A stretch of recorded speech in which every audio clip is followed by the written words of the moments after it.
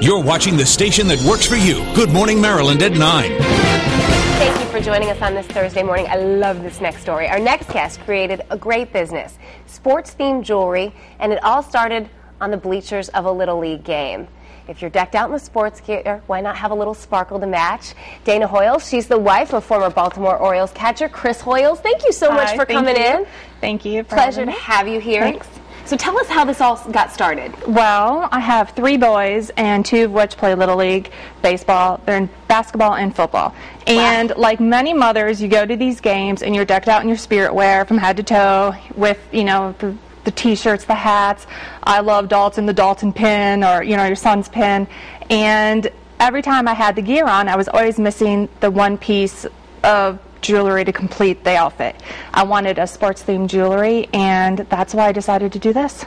We're going to try to get some shots of it because it's really pretty stuff. It's not sort of that, like, you know, cheesy logo of, you know, your favorite team. This is like very classy looking stuff. I wanted modern and versatile pieces that you can wear to pro games, Little League games, to the grocery store. I wear it to charity events. I wanted it to be very versatile, and I think I succeeded with that. And clever, too. We're looking at some of it. You said your favorite one is the heart with their baseball bats. They're baseball bats with a heart. Yep, that is my favorite. And, of course, the double baseball bat cross. That is a men's piece. I wear that piece because I like bigger, chunky pieces. So, but my husband also wears that piece. That's one of my favorites also. Now, you said that it took you a while to do this, and the reason was it was difficult to find a manufacturer. Tell me why. Because I wanted all my pieces American-made. That's great. Yes, and baseball is America's pastime, and it was only natural for me to have all my pieces American-made.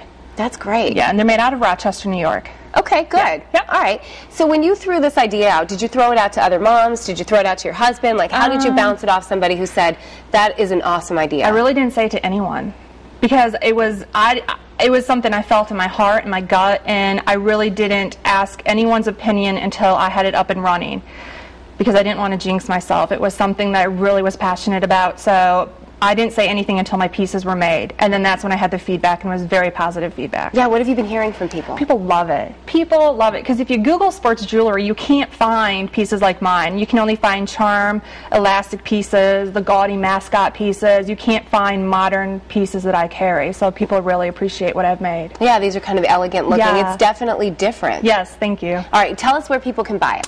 www.danahoiles.com. Okay, that's easy my enough. Website, yes. Dana Hoiles, you guys can remember what. We're going to put the website up right now while you look at that. Really quickly, soccer, I mean, do you have all sports? I have all sports except volleyball. Soccer, that is my new piece, my first soccer piece I have right here, and volleyball is coming.